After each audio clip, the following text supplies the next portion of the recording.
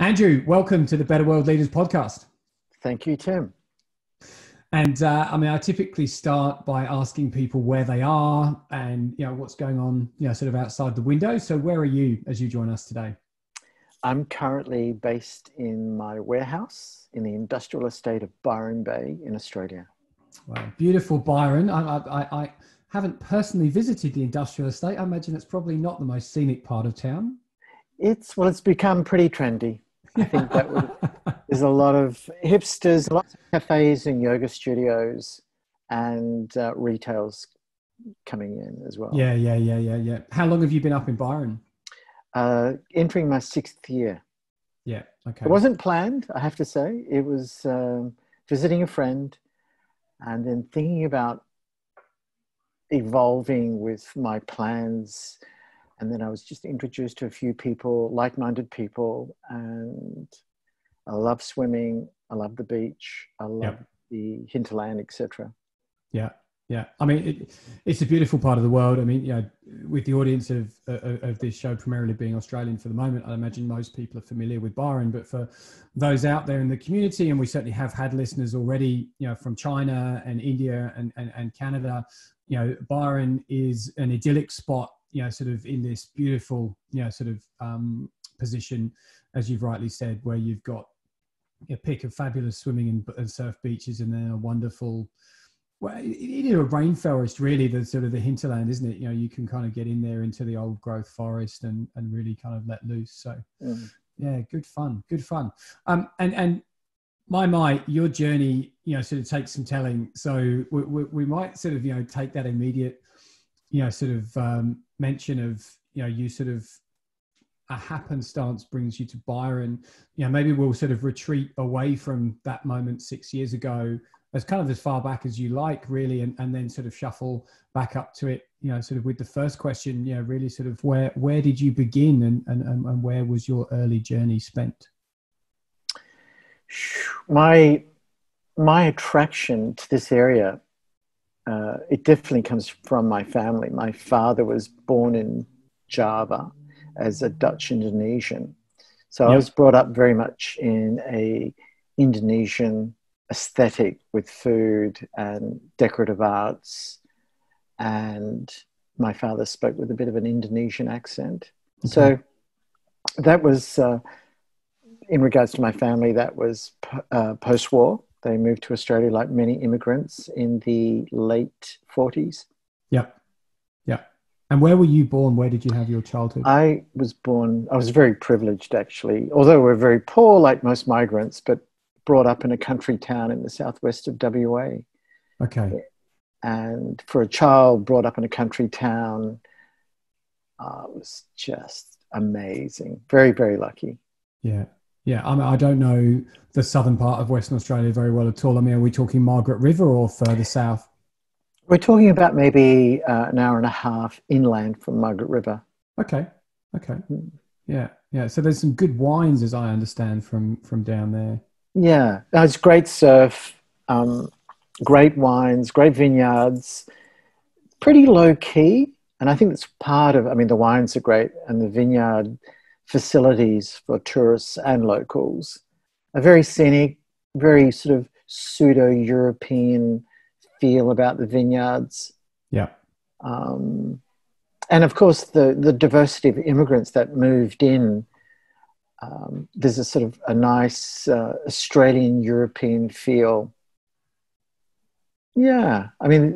Yeah. They're very, when you travel around, it could be said for any rural area in the southwest or any country area, there's a series of immigrants that have made their little mark in the townships.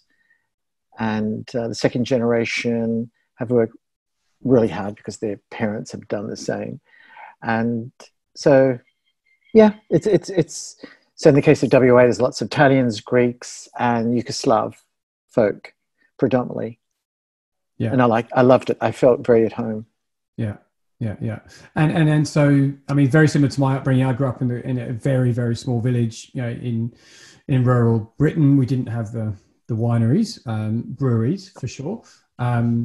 But yeah, I can certainly, sort of connect strongly and empathize with the benefits, of that kind of upbringing, and having lots of interesting people around, and a real appreciation also, I find, still now to this day, as I have returned to the country in a way, in southern New South Wales to raise my family, for the world around you, and less sort of distracted by sort of the big city and the bright lights. You sort of, I think, find it's more in the blood and in the core, the natural world when you grow up in a rural and regional area. Yeah, I can relate to that. Okay, we're having a chord early on. Very good, very good. So tell me, you sort of, we'll unless there's any sort of particular highlights, we'll sort of skip through, sort of school and so on. And I mean, you have this really, sort of incredible journey through, one sort of particular career, and then into, sort of the current one, and it's really fascinating, sort of, change and pivot.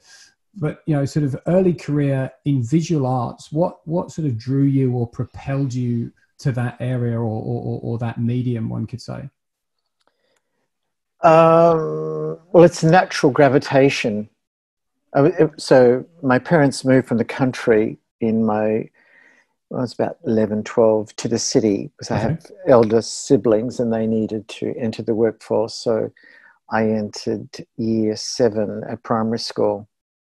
And when I say very fortunate, because, I ended up doing a BA, Bachelor of Arts in Fine Art, then, which is a long time ago, but today you would have to probably write a small thesis, and then it was just submitting a folio. And that was when it came to writing or reading, I just avoided it. And of course, and I'm thinking of all the people in current times in education that really falter or struggle because they're inherently in some sort of spectrum. They get marginalized. In many cases, they get assistance and help. But for me, in a country town, that progression where lots of children of immigrants who struggled in some shape or form, maybe there was trauma there, the schooling was quite forgiving, and the students sort of went on to high school. And that was certainly the case for me. So when I entered first year high school, second year, which is grade 8, grade 9, I left in grade 9, if I'm correct, that's second year high school, because I was virtually having a nervous breakdown. And I remember my guidance teacher or vacation teacher for employment quickly assessed my strengths, and then she made contact with a departmental store and ended up being an assistant to the prop maker of the departmental store. Okay. And as soon as I entered that space, I knew I was in my element. So when I say, sorry, just to interject, so I'm just curious, so props, we're talking about sort of window dressings? Absolutely. Yeah.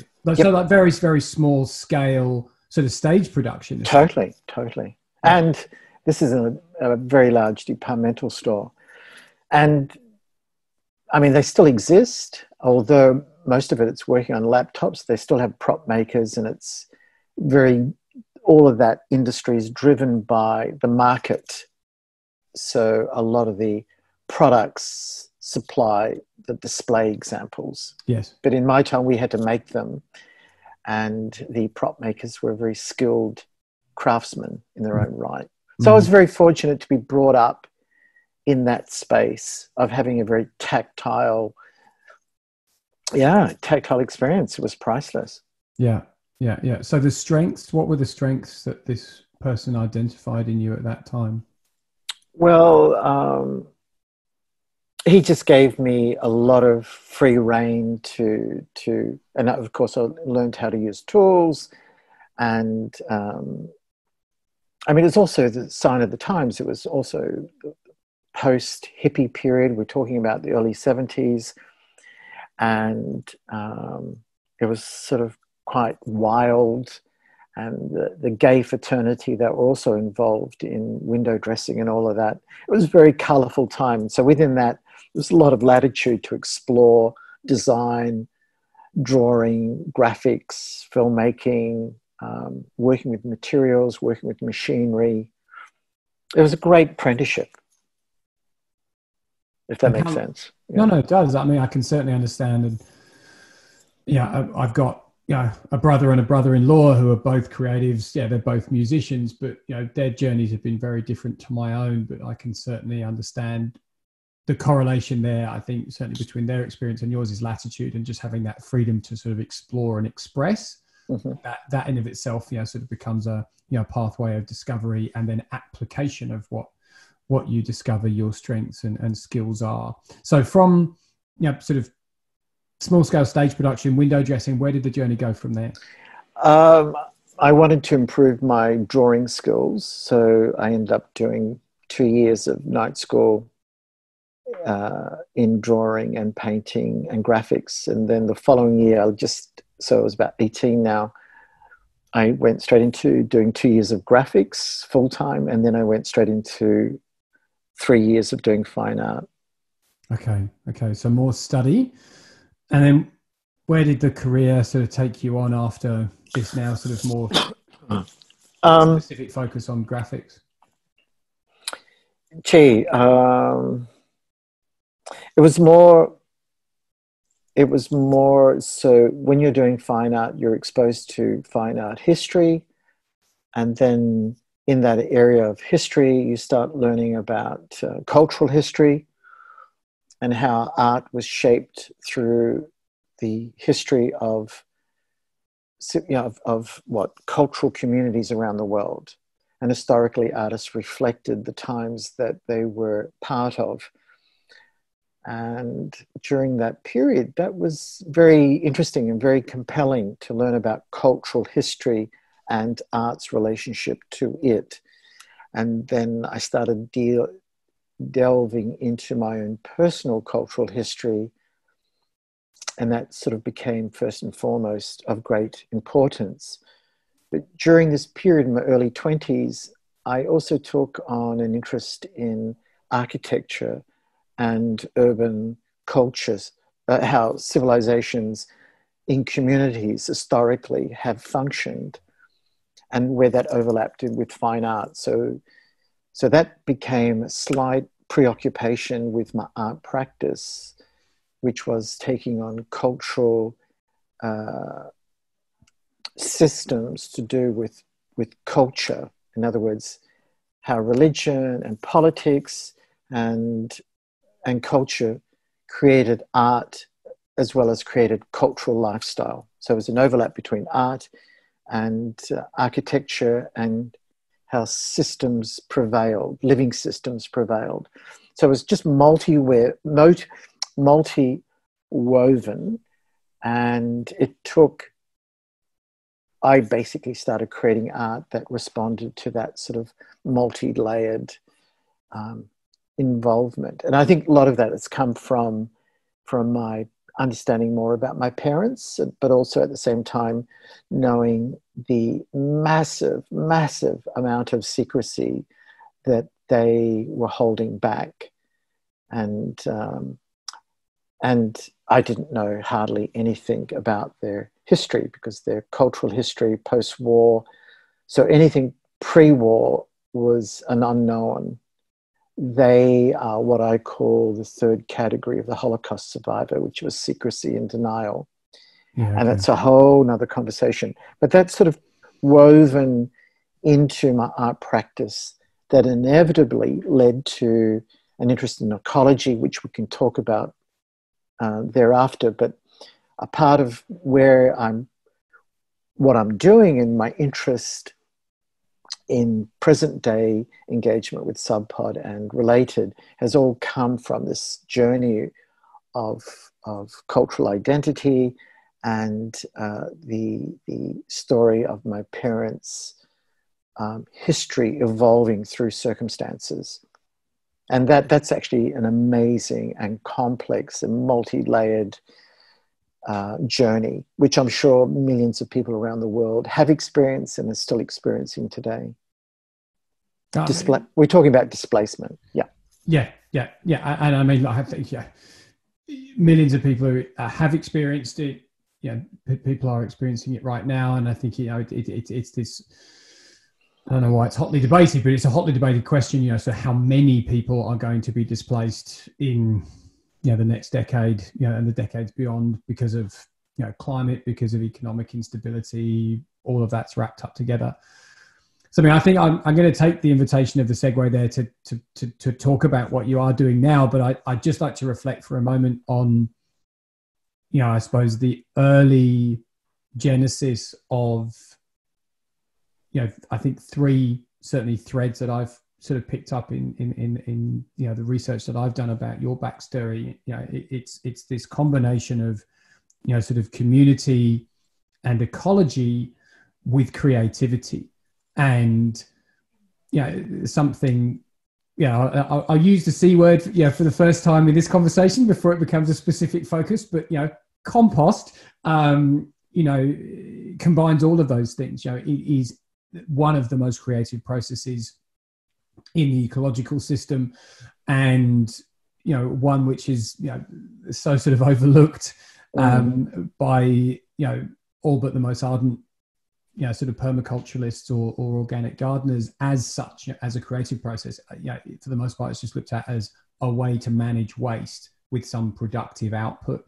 So I think it's very eloquent and incredibly powerful that you've come to this point from the discovery genesis being something purely creative, but also very personal. So I just wanted to take a moment and reflect and honor that. At this junction before we sort of leap a long way, sort of over so much of your story, which yes, potentially we'll have a chance to explore in another day, either sort of once we can be face to face or in a recorded format. But let's just sort of hold ourselves back just a moment or two. You mentioned in some of the correspondence that we had, sort of in between our previous conversation and today, that you started kind of playing around with compost as a bit of a hobbyist. So what even got you to that point of, sort of building these things in the backyard? What piqued your interest specifically in composting? It's an interesting part or byproduct, I think, of anyone's preoccupation. And I think it's segueing that into dyslexia. I didn't necessarily intellectualize or got into a ecological mindset. It was more, and this is in many ways quite indicative of dyslexics, a very intuitive, don't intellectualize, don't think too much about it, but you're looking at this food waste, which I think obviously is very much interested or triggered part of my past and my upbringing, looking at this level of food waste and understanding a little about what happens to food or organic waste as it breaks down. And then it's not rocket science to think about the forest floor and what's happening in the forest floor through decaying matter of all persuasions and time, and then looking at the whole ecology and this planet, and then bringing it back to, well, if I do this, my outcome is really rich, verdant, amazing soil, and the byproduct of that was producing healthy food and looking at everything in between. So again, I didn't really intellectualize about it. I just did it, and it was a very automatic thing to do. And there was very little science on my part. There was no training. There was no indoctrination. There was no trends. So we're talking about 40 years ago, and it felt natural. And I think that was part of being brought up in a country town where things were very basic, working, experiencing, viewing, encounters were on a very basic level. So, and it's only maybe, and of course, when I purchased my first home at the age of 28, it was a derelict dwelling. And I had this preoccupation of recycling. And we're talking about 1985 here. And that whole 20-year obsession with that house had me being harassed by the local council because of me not getting building permits, but just recycling, reusing waste to an obsessive level, and having the ability to put elements together to create form function. So it's been a very organic process, which I feel very lucky, because if an individual were in this situation today, it would be pretty fraught in many ways. In some areas, it's a lot easier. In some other ways, it's actually more challenging, because it was easier then to build illegally and to get away with lots of things. I guess it's a bit like the punk movement, where today, it's a different tuning. It's a different tuning at a different time. If that makes sense. Yeah. No, I get it absolutely. I entirely missed out on the punk movement. I got a little bit of the grunge movement. That was my. they're kind of time stamping both of us there. I was just referring to sort of social form of anarchy, where in my time you could get away with stuff like this because the East Fremantle Council was a very small council. I think it was one of the smallest in Australia. And, a lot of things were, if people weren't complaining, they just went under the radar. I guess that's what I'm referring to. Yeah. No, I get it. I think, again, coming from, hearing that, receiving that from someone who comes from, a very creative visual arts background, to someone who has a very strong tendency to over-intellectualize. I have some very small modicum of creativity, but it's much more driven out of sort of compare and contrast analysis. What I'm receiving is an anecdote around, sort of successful innovation, which I think is in many ways more problematic today, because we have so much regulation and we have so much pressure on immediacy of return and success. The willingness to say, well, let's not overthink something. Let's just give it a go and see what happens, accepting that there'll be an outcome, which is undefined and unregulated. Stymies, sort of the likelihood of, an exponential outcome. Like you can, if you kind of box something in and you plan it up the wazoo, sure, you'll get an outcome, but what's the likelihood of that outcome being anything more than a moderate incremental improvement versus we're going to stuff up a lot, but you know what? You bang enough rocks together, one of them's going to break open with a diamond in the middle. And that's, really what you're looking for. That I forget who it is, but there's this fabulous designer who sort of said, when it comes, something along the lines of, when it comes to impact, there's three possible responses, yes, no, and wow. And wow is the one you're aiming for. So, and awkward segue perhaps, but you had a wow moment that you mentioned in some of your preparation for today. You're mucking around, pun intended, with this mucky stuff. And then I think, as you said, you were traveling and had some moments of realization around the prospect of the application, for this concept that you were sort of tinkering with, maybe as a moment of calling. So could you talk a little bit about those instances? Sure. I'll sort of segue and we'll come back in. Yeah, so please do. Most of my learning has come from traveling, because I've never read a book in my life. That worldly experience has come from traveling. And I have to say also listening to Radio National. But in those travels, I always took an interest in how communities in different environments, different countries functioned. And I just took a personal interest in waste. So I could not believe how wasteful we are. We know this. And then in a very random way, I started looking at this waste being a potential resource. Having said that, I also look at, when I'm looking at systems or objects, looking at the weakest link. And that's a preoccupation of being super critical with what I do, what I'm building, what I'm making, or what I'm viewing. And by far, this was one of the greatest weak link was in the waste stream for me, and the need to compost on location, and to be made a lot easier. What was apparent to me, certainly over the last 40 years, is looking at domestic systems in the case of composting, and finding out that many of these systems were not conducive for an Australian climate. And they were really basic, very basic, simple systems to rectify. Having said that, and I'm jumping straight into composting because... no, let's go there.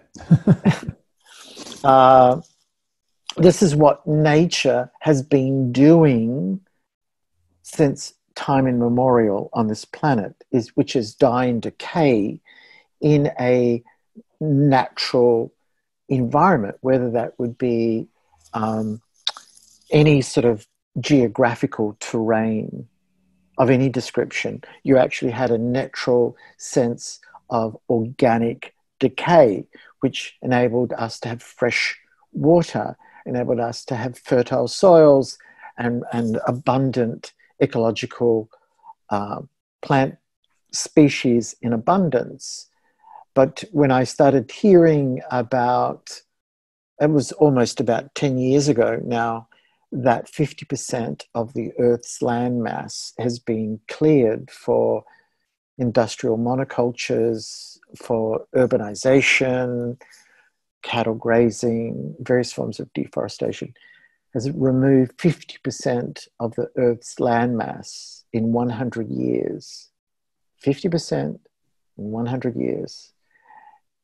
To be quite honest, it made me stop and think, what's going on here? So this whole ecological decomposition that created our life force was being heavily compromised. And then taking an interest with environmentalists around the world, listening to their input without reading, but again, listening to radio and taking every opportunity to listen to public speaking. And then gravitating to my personal interest, moving away from art to ecology, and thinking, wow, this is a quantum leap from dealing about, as a practicing artist, dealing with cultural identity, then shifting that to the next level and exploring sustaining civilization on this planet, and soil and waste became God. It became slightly obsessed and quite emotive on my part, because I not intuitively, I'll just stop all the crap, but it actually makes me incredibly emotional to think that we are taking on every level and not giving back to this planet or to this civilization. We have this amazing ability to just rape and pillage from this planet. And it was only a question of time that implosions in various levels were going to take place. And over the last sort of 10 to 15 years, certainly over the last 18 years, this has been on my radar, and it was not rocket science. It was only a question of time. And to think that massive compromises were going to take place in my lifetime, what can I do? What can I do to build and create and share and unite with others feeling the same? And that comes from a very utopian viewpoint from my level, because I was wanting to engage, but without any commercial interests. I wanted to participate without acknowledging it being fashionable or what have you, but diving in, as dyslexics can do, purely intuitively dive into something they believe in, and being at times a bit reckless, not knowing what the outcome was going to be, and thinking of financial returns or similar. And so that diving into something you believe in and having faith felt very natural. Scary, but natural. Risky. I didn't have a family. If I was going to stuff up, there was only me to blame. So I sort of entered the space over the last 18 years, certainly in the last 8 years more so, and being a part of a whole worldwide movement now, which is pretty, very exhilarating to be part of, but the throttle's on now. We're moving so quickly to be a part of change. Yeah, it's a big area. No, it's enormous. No, yeah. So I've just been, it's been very easy to not say anything for someone who's a kind of a compulsive interrupter. It's been it's been great to just kind of step back and let you deliver that incredible message. And I mean, there's one thing that stands out of it for me, which is all these great conversations I'm having, and the conception of this platform to really, sort of as someone who is intrinsically an anthropologist, someone who wants to understand people and why they do what they do, and then someone who works with leaders, what I really want to understand is why those who strive to make the world better do what they do and why they lead the way they do. And one of the very, very clear threads that was in the sort of the hypothesis that I'm, in a way kind of trying to disprove, but it keeps being validated, is that if you want to make the world better, it begins internally with a discovery of purpose.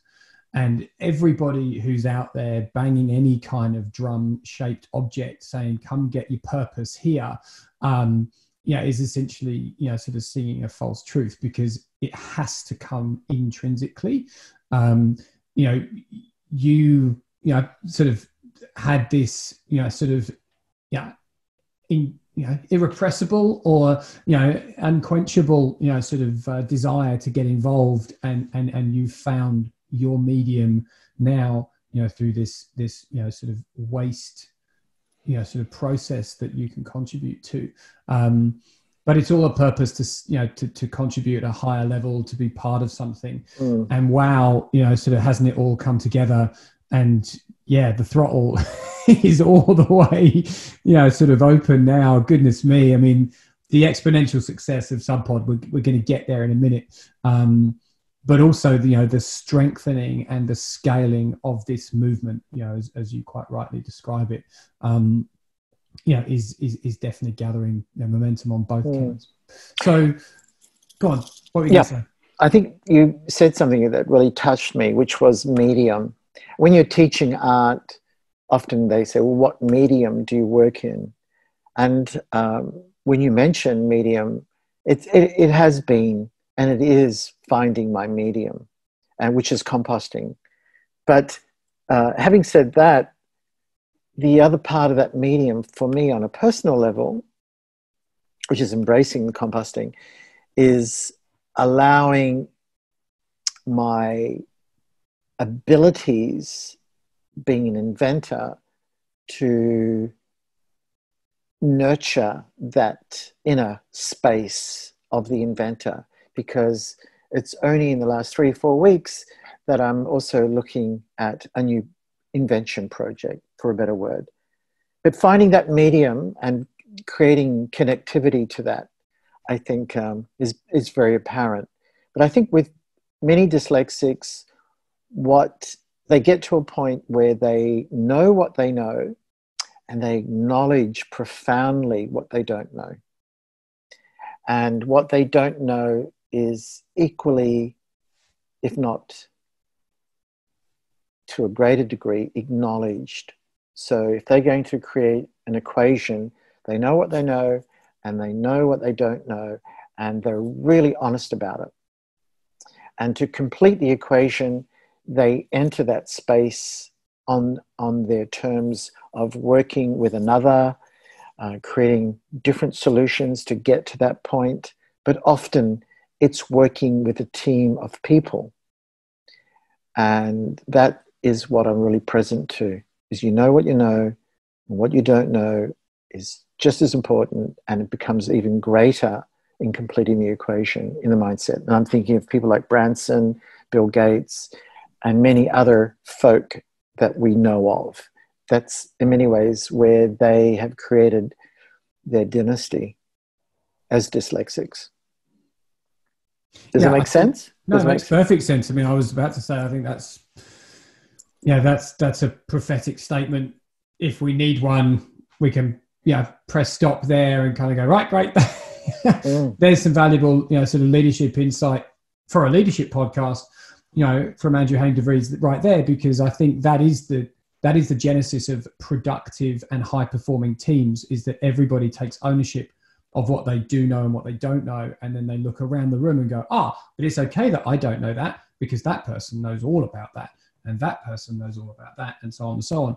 And it's that humility and that vulnerability that comes from that introspection that actually allows somebody, definitely as a leader, but even as a participant, in a team following a leader, to say, it's okay, I'm here to serve this function. Steve Jobs didn't invent the iPad. He started making great computers, and then tablets came along, and he went, I can do that in my way, and let's see how it goes. Same with the phone, same with the iPod, etc.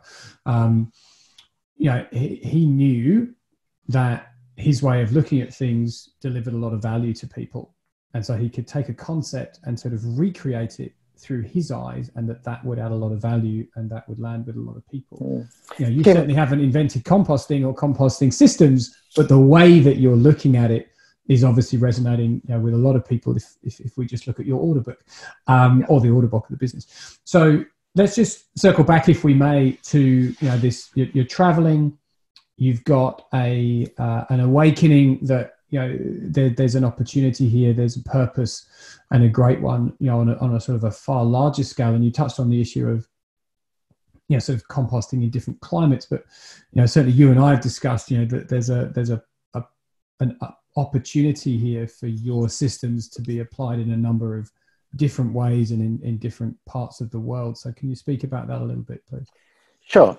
A prime example would be, which is on my private website, hayimdevries.com, or the Subpod website, subpod.com.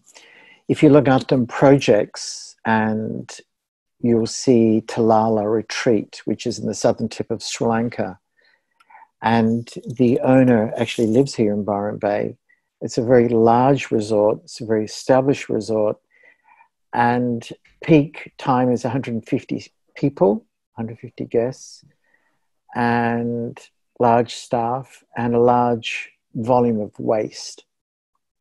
And what's also apparent, because it's a rainforest, there's a lot of carbon waste. Yeah. So he flew me over there to spend 1 week doing an audit, and what became apparent, and I sort of had insight from dealing with Indonesia, and it's a little in the past, that if I were to design an in-ground compost system, it needed to be in a physical environment to be conducive to compost in a tropical environment, meaning it had to have a roof over it. The subpod had to be larger. It had to be vented tenfold. And so I created an environment. I actually created a facility. I created a facility in the resort that was a mini waste plant that was growing food. So it had to have no smells, no odors, no rats. With the carbon waste, the biochar facility had to have no smoke, because it was in the middle of the resort. So designing the facility, which embraces the Subpod for the tropics, I had to make sure that when this was set up, that it didn't fall over. So complete engagement with management and the gardening staff was massively apparent. Getting on board the soil faculty of the University of Ruhuna, which I visited during that week and met and got the dean of the faculty on board, and in turn the farm manager, Udesh, who became the custodian and employed 1 day a week by the resort to spend 1 day a week managing and maintaining and problem solving on my behalf, but also making sure it didn't fall over. The Soil Institute of Sri Lanka, I invited in and did a show and tell, and a green school in Sri Lanka. So we had presentations. And so what happened, I did the reconnaissance for 1 week, went back to Byron Bay, mapped out costs, designs, made contact with these organizations, and then notified the owner that this is what I'm thinking based on all the stats of food waste, et cetera, et cetera. Yes, we can do this, we can do that. And then we spent 6 weeks building the facility. Now, it's building a mini waste facility that's growing food. Or you could say a growing food environment that's fed waste. It just depends which way you choose to look at it. Now, the Subpod Tropic became Worm Farm Hotel. And I had 10 very large subpods above ground, encased in carbon and manure, so it breathed and cooled the whole composting down. And the roof had to be passive solar designed to make sure no sun, no rain hit the actual interior of the Worm Farm Hotel. And the biochar facility had to be systematically designed to be high efficiency in a small space, to take all the carbon waste and create an educational platform, to create a potential tourist educational component for guests, staff, and dignitaries to come to. So it had a multi-leveled approach, and making it totally empowering the garden staff and the management and the local village in which they had access to, because all the staff were employed from the village. So when you're building facilities like this, inclusion, empowerment, that this could be set up by the thousands around Sri Lanka to deal with the food waste, opposed to it being burnt or dumped into ravines. And we're only talking about the organic waste here. We're talking about food and carbon, and we're not talking about plastics or metals, etc. But this, as a blueprint, could be implemented all around the world in equatorial regions, that could be built by the locals, and wherever possible, connectivity with government and commercial facilities in the case of resorts, for example. And that's humongous, and I get really, really excited because I've been wanting to do this. The second stage of this is doing this in Bali, in Ubud, which I've been waiting now for 2 years to do. Okay. Well, look, I mean, I think it's an enormous opportunity on so many levels, right? I mean, I can absolutely see, the personal and the passion-born opportunity for you to really kind of drive this thing home. But I think on so many levels, it's an opportunity, for people and communities and, governments, local, state, national, global, to get involved with this. I mean, I worked in a hotel as one of my early career jobs, and seeing the amount of food that went in the trash every day, and growing up on acreage and having had compost at home, I was used to doing this at home, and just didn't understand why it wasn't something that was done there. And then like you, traveling around the world and just seeing sort of food just kind of everywhere, and this is a opportunity that exists in every household, in every restaurant, in every hotel, in every office building that's catered in the world. And it's an opportunity to create, a nourishing, life-giving product, and to reduce health risks from contamination and pollution and vermin and all those things, and have more nutrition from the food that's grown in this stuff. So that all sounds great, just in of itself, just when we talk about food and waste. But then we come to the climate impact, and one of the things that we touched on in our very first conversation, this fantastic sort of Bible that I reference constantly now, Paul Hawken's drawdown book. Composting might sit there at number 60 on his sort of ranking of 80, but it's one of the most accessible sort of things to get involved in, especially at a domestic level. I'm not going to go and build a solar farm. I might get some panels on my roof, but I can certainly compost everything that my family produces as organic waste. So let's just talk a little bit about the commercialization and the sort of the becomings of this thing, as an entity and as a business. And as you were reflecting on, sort of when we were talking off air, sort of your learnings, about leadership and bringing a team together, and the way that they've needed to work with you, as the dyslexic brains trust behind the whole thing. I think this is possibly, it's a great question, because when I look back over the last 4 years and how I entered the space and the challenges that I had and the massive obstacles that I've had to overcome, and those obstacles are still there. I think anyone in my situation who has not been working in the business sector, in the case of being a visual artist for 35 years, I would say to them, you're moving into the business world. And with that goes personalities. With that goes personal preoccupations that people have. Self-interests. Where does self-interest lie to the collective interest in the business that you're creating? And self-interest can't help but sneak in and create mayhem.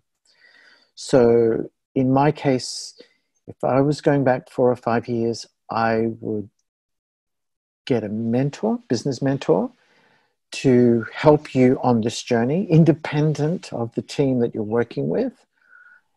I would definitely check in with them each week.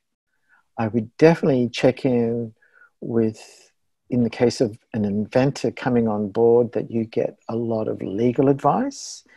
You get as much assistance and help and guidance as possible, and such that you can understand X amount, because you're entering into a new language, you're entering into a new realm. And that would have relieved a lot of stress and confusion on my part. And especially at my age, I'm 64 now, so I sort of entered the space at about 60, all pretty foreign to me. And so I would seek a business mentor and check in once a week. And he or she really needs to be a very effective communicator. So entering the space, for me, that's crucial. And 2, learning about communication. So I joined Toastmasters, for example, about 3.5 years ago, and that's helped me a great deal. Getting your thoughts and your concerns and your sense of self-expression out there, regardless of how it fitted into the mindset of your business partners. And knowing too well that they'll never really understand the way you function, and don't assume that they will come on board thinking and responding to what you're saying. That's being pretty naive. And I think I fell into that space, accepting the fact that they're going to think and process things differently. and you need to be aware of that. Am I making sense, Tim? Yeah, absolutely. No, I think there's a singularity in all of that, which I think is, again, it comes back to your earlier point about knowing what you know and what you don't know. Like, how to conceive of an idea, how to view innately and intuitively, essentially, an opportunity. What you don't know is how business works and how business communicates and, how business thinks when it comes to how do we realize this opportunity and then map the process that takes the concept from here and gets to the outcome over there. Those were all the things that you didn't know. And a mentor, would have made a contribution. A coach would have made a contribution. An advisor would have made a contribution. But no doubt you've learned, along the way. And we would all do things differently for the most part if we had our time again. But the key thing is that we're still here and we're moving forward. And we can learn and keep progressing.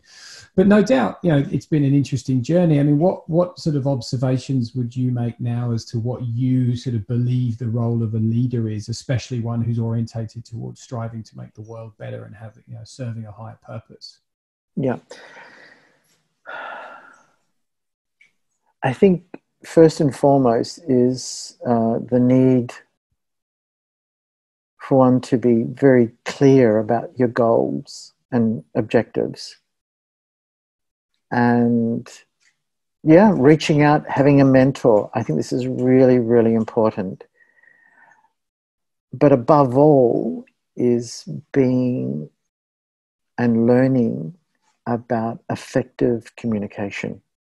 Yeah. I can't help that the need to express unconditionally what you feel and what you think. And in between dealing with your team and having a business mentor and engaging in activities like public speaking or similar, I think would be really, really beneficial. If the team are not providing that service for a dyslexic or someone on the spectrum, then I think it's really essential that people look for outlets and vehicles to prop them up and learn how to recalibrate, learn how to refresh, for a better word, your mindset, so you keep incredibly clear. And if that's not happening with the team, then it should be. Having said that there needs to be a team leader or CEO of your company that is profoundly thinking of the well-being and the collective of the people in charge or on top or making decisions. And obviously that's going to filter right through the workforce as equals. Everyone has to be considered as equals. So being mindful of self-interest and being mindful of the collective, and therefore keeping to your goals or to one's goals. It's a big area, but that would be my basis to start from. No, I think that's perfect. I think it's invaluable. And I think, again, there's a real congruence in there around, well, I'm just going to reduce it right down to being truthful, right? If you're true to oneself and you can then set, a goal that is real, and honors, what you truly believe, I think that then kind of provides a passage through which to communicate, very concisely and clearly. And I think the thing about truth is that it's I think it's by definition, it's an equivalent form. Because I don't know about you, but I'm not too sure about this, this is my fact. I don't know about your fact. And my truth is different to your truth. Truth is truth. And therefore it's equal to everybody. And so, I mean, tell me if you agree with that. No, I do. I totally. Or not. And I think that's where, many companies certainly minority, but many companies obviously working from is a place of equality, and one's truth to someone else's personal truth or collective truth is different. So again, that communication across the platform is paramount, and you need a united team. The big one, I think, in industry is finding the right people to connect with, and that you have the same goal. We just individually go about it slightly differently, but you treat each other incredibly respectfully as equals. And again, what seems to compound this is people's self-interest, which I think is unfortunate because it muddies the waters on so many levels. Yeah, I think the key link in finding the right people is alignment. Alignment at a number of levels. But again, I think to your point, if you know who you are, if you know what you're doing and you know why you're doing it, and then you can communicate that very clearly. In my experience and my own journey of discovery with this, once you communicate what you stand for and why you're doing it very, very clearly, the right people come along.